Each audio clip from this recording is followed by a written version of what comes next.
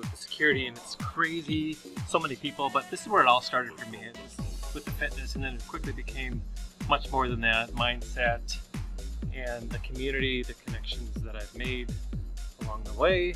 There's so many deep friendships that's really what it's all about, and changing really what you think you can do in life.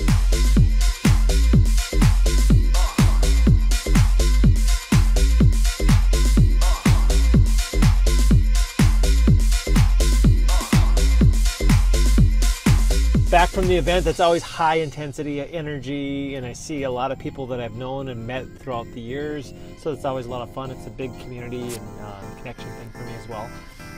I didn't work out with the craziness. I was going to maybe hit the gym. It's kind of funny because I go to an event and then I go to work out, but not sure if I'm going to do that, or maybe just lay low, collect some, kind of refuel myself because it's higher energy, and then sometimes you need a little bit of a kind of a rejuvenation. At least I do. I'm going to get Erica, and then I'm just going to relax a little bit and kind of get prepared for tomorrow. I think I'm going to, today never happened, but we wanted to go look at some tile for that bathroom idea, but you know how things go. Today just gets away from me. This event ran a little bit longer than I thought. Really, the big key for me is community, relationships, connections.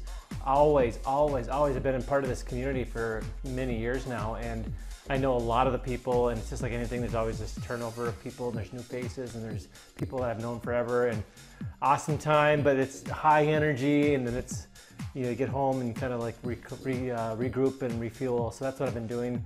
Gonna relax a little bit, and then tomorrow I think is looking at some tile with the girls. They committed to it and they're excited, so we'll see what happens.